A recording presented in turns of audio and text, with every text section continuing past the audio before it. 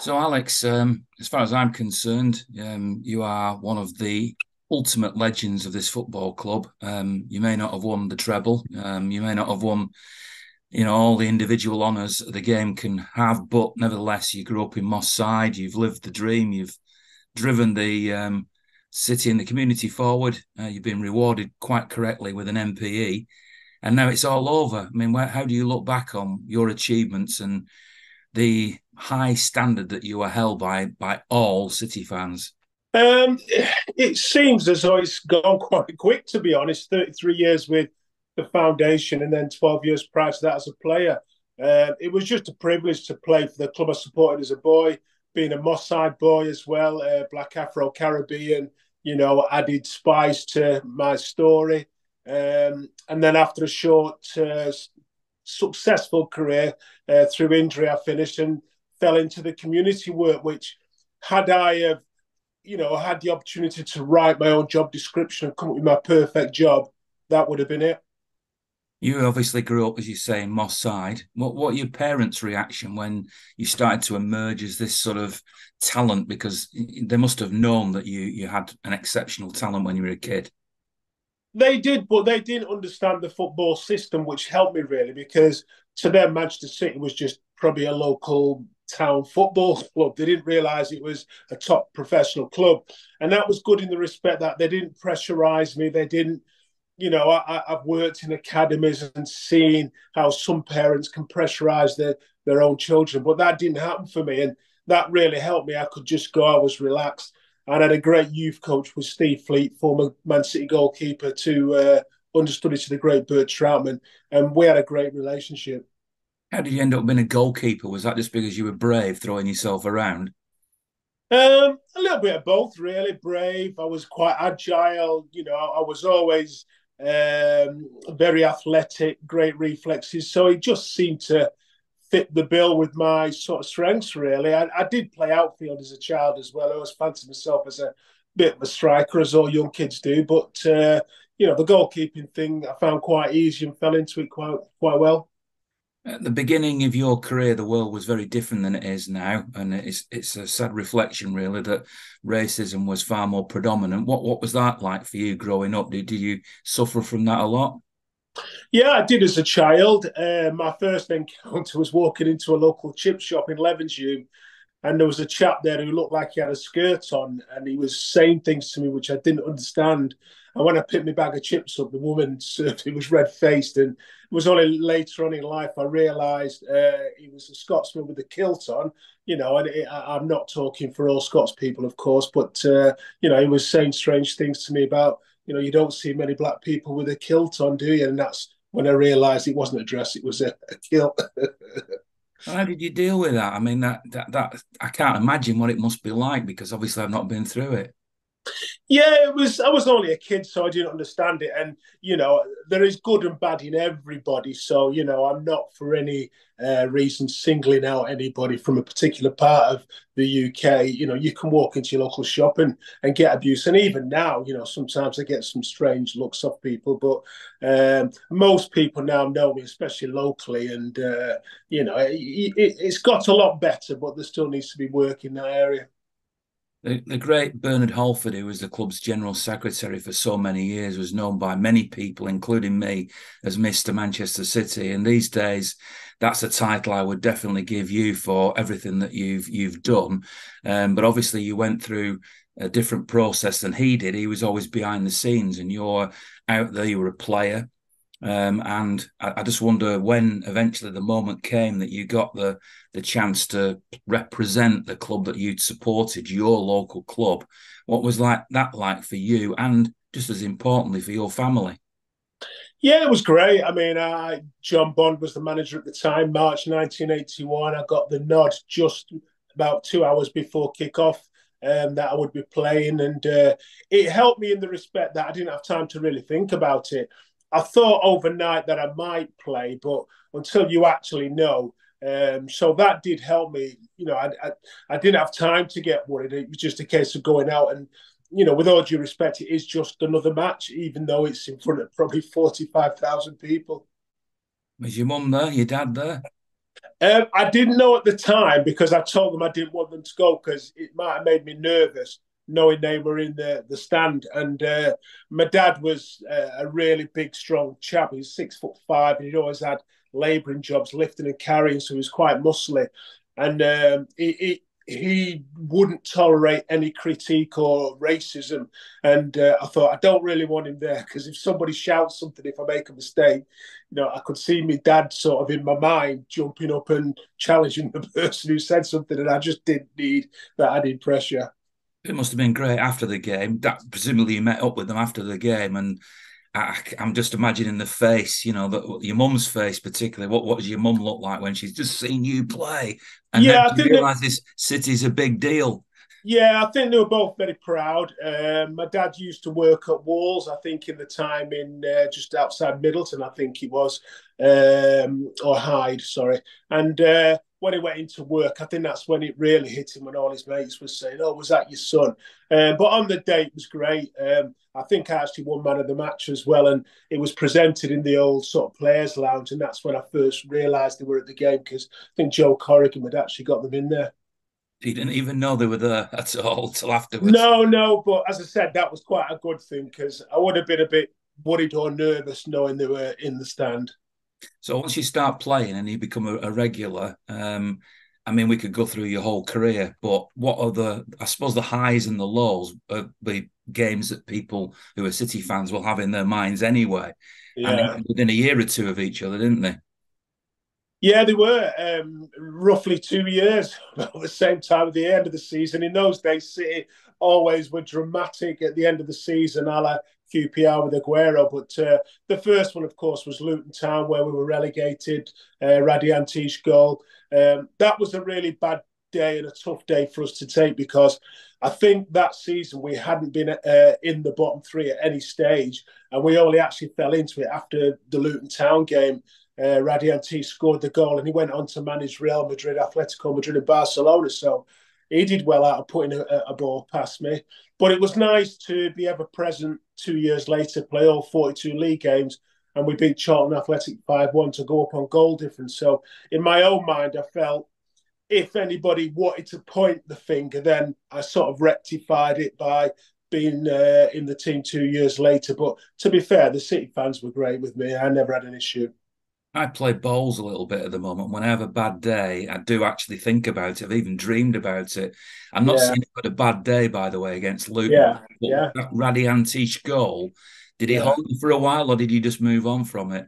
No, I moved straight on. I did talk to Kevin Bond after the match, and a ball came over and I punched it clear. And as it bounced at the feet of Radianti, she hit it on what we call the half volley. So as the ball touches the ground, he strikes it at the same time. And if you do it perfectly, you get a fantastic clean strike. And it went right in the corner, and I got my fingers to it. And Kevin Bond said if I hadn't have touched it, it was coming straight to him. But I'd seen Kevin Bond's touch in training, and I wouldn't have wanted to leave it to that. I'm only joking, Kevin. Sadly, your career came to a premature end, a bit like my great hero Colin Bell. You couldn't play on as long as you would have wanted, we would have wanted. That must have been tough to take, I presume, when that happens.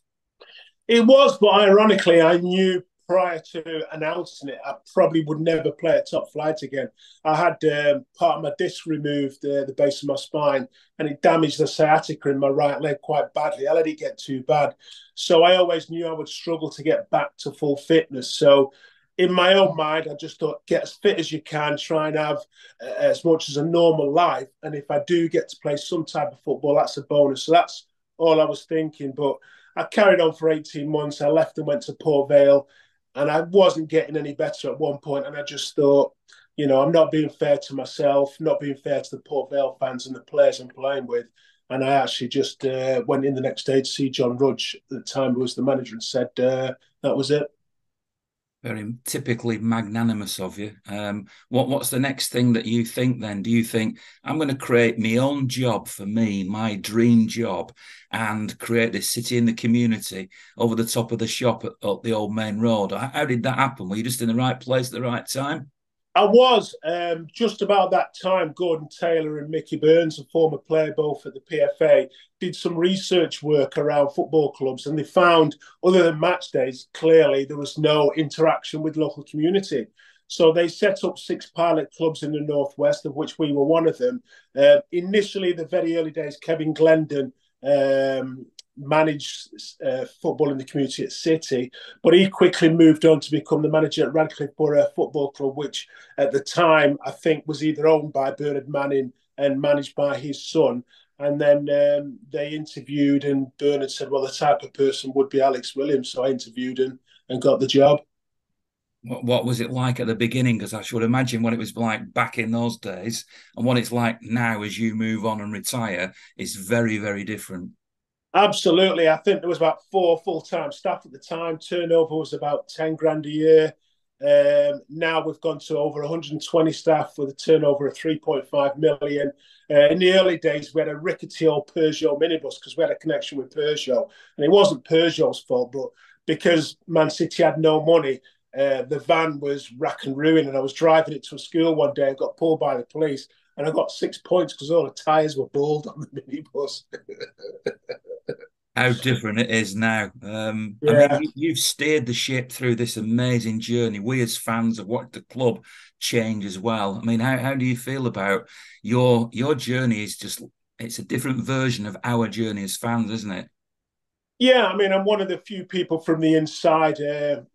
Rest his soul, Bernard Holford would have been another one. Probably someone like Danny Wilson's been there a while now, not many others. And to see the transition is amazing. I always thought it would happen. Many years ago, I used to always say to people, wouldn't it be great if we had some owners or, the club could transition and be as good as its community scheme? And to be fair, they've probably done that and some over the last sort of 10, 12 years. What would you say has made you the most proud in your life, Alex? Could be anything. Um, I would say the amount of lives we have changed for the better through City and the community. Some of the stories I hear about, a young lad, Jamie Trugaskis, who was a budding young City player, got cancer in one leg, had an amputation, and was considering committing suicide, and came along to one of our programs, and is now one of the best amputee footballers in the world, playing for England. There are a million and one stories. Even just ordinary people. There's a young lad who works on the security guard at the main entrance of the club. Many years ago, we used to do after-school park sessions, and he was a bit of a scally, the kid, actually. He was only about 14 at the time. He's now working full-time for the club as a security officer. He's got a wife and kids, and he says he owes that to CITC changing his life. I could go on for hours, male, female. Mike Green, who's CEO at Lommel in Belgium, started off as a volunteer. Mike Geary, the current head of the foundation, likewise. And there's a million and one stories, but that's the thing I'm proudest of most of all is people say how much CITC and through my direction has helped to change people's life for the better. You feel blessed? I feel blessed in the fact I was given the opportunity to do the job because I've always had a great rapport with people and the fans in particular. And I think one of the things most people will say about me is I will say hello and talk to anybody. I don't care whether it's, Mr. Ferran Soriano, the global CEO, or whether it's, with all due respect, one of the cleaners sweeping the stand. I'll just stop and chat to anyone. And I think that's what people like about me. I don't pretend to be anything or anybody. I'm just a local lad myself. You've got an MBE. Who gave Yeah, you that? I mean, that obviously well done, but yeah. who presented that to you? Well, at the time, it was His Royal Highness Prince Charles. But now, when I speak to young people at schools and colleges, I can actually say I received it from King Charles III, which is gets me a real brownie point with the kids. Brilliant, brilliant. And you've now, along with Andy Buckley, former boss of mine, put together your life story. Yeah. Was that cathartic? I mean, what was the reason you did that? Just to sort of close literally the chapter on your career? No, I did it because it was locked down at the time, and I did an initial draft. And my sort of grammar and spelling is very average at best. And I did it as a challenge to myself, first and foremost. But one or two people read it, and there's a lot of things people don't know about me. because I don't tell anybody anything. At one stage, I was 2 mornings a week going to Everton, coaching potentially one of the top 3 goalkeepers in the world, Neville Southall, because he'd heard about my goalkeeper training. Alan Hodgkinson, his goalkeeping coach at Sheffield United, and my former goalkeeping coach at City, had a knee operation, and he loved it that much. Howard Kendall offered me a 3-year contract, but I couldn't leave Man City, and the job went to Chris Woods, the ex-Norwich and England goalkeeper. The fact I've worked with Kasper Schmeichel, Wayne Hennessy, Kieran Westwood, Republic of Ireland, that I was their goalkeeper coach, along with Andy Rhodes and Dave Felgate. The 3 of us did a great job, but I played a big part of that, especially the goalkeeping, because when I was working with Kasper, stood on the side, watching everything I did, was probably the greatest Premier League goalkeeper of all time, Peter Schmeichel. So how's that for pressure for you? Absolutely. Well, it sounds terrific. What's it called? How do we get it? It's called You Saw Me Standing Alone, and I believe if you go on www.alexwilliamsbook.com, you can get the details from that. Or I think there's stuff on the club website, or you can contact me easily enough still through Manchester City. I'm sure if you contact the club, they'll give you the details. Brilliant. I'll let you into a little secret now. During lockdown, I wrote my story. Now, I'm not as famous as you, but I actually did write my own life story. And I thought, if I never publish it, at least my sons can read it and they can find out all these little nuggets like you've just described that they perhaps don't know about. So it is cathartic, that's for sure. Yeah, I'm sure you've got some really exciting stories to tell as well. Some of the people you'll have come across, players, current and former players. And people want to read about those things. So mine's obviously a different slant, because what I'm trying to say in the book is, people have issues today around racism in society, not just in football. You've got homophobia, you've got people's nationality, their religion, sexuality, etc., etc. And really what my story is saying is, if you think, especially around racism, things about today, read what happened to me and you'll be shocked. I saw a City fan just recently, won't be the only one, committed suicide through bad mental health. And mental health is another thing, isn't it? I guess you probably dealt with stuff like that during your career. Yeah, I mean, it's a massive thing at the moment through CITC. Our new strategy is using the power of football to address health issues. So, we are trying to improve healthy lives, healthy minds, and healthy living of people within the area. So that's our new strategy with CITC. And we find using the badge and the brand of football is a great way to unlocking people and getting them to talk, which is the main thing, especially with males. Males do find it very difficult to talk about mental health because it's almost seen as a weakness, and it's not. Everybody at some point has issues. I've got 2 more questions to ask you, Alex. Not that draws the line, because obviously you're going to be around. I know that. That's one of the questions which I'll come to in a second. But I've got to ask you, you presented a trophy on the pitch at the Etihad to the current first team, the amazing current first team. What on earth did that feel like? Oh, it was amazing. I think what was more amazing was, well, one, I actually gave one of the trophies to Erling Haaland, which, people would have paid millions for that. But I think it was the fact the club felt what I had contributed throughout the years was enough to nominate me to do that. That's what I was more pleased about, because, they can pick anybody. With all due respect, anybody can physically hand a trophy over, although it is a bit nerve-wracking, although I wasn't nervous. But it was the fact that the club recognised my contribution over the years and allowed me to do that. That's what I was most pleased about. I can't think of anybody more deserving, Alex. And I don't say that lightly. I mean, we're quite rightly put statues up of David Silva, Aguero and Vinny, and who knows, maybe there'll be Haaland and Pep up there. But although not everybody would think this way, certainly those who don't understand the club, I'd have no problem with a statue of Alex Williams outside that stadium as well, because you are Mr. Manchester City.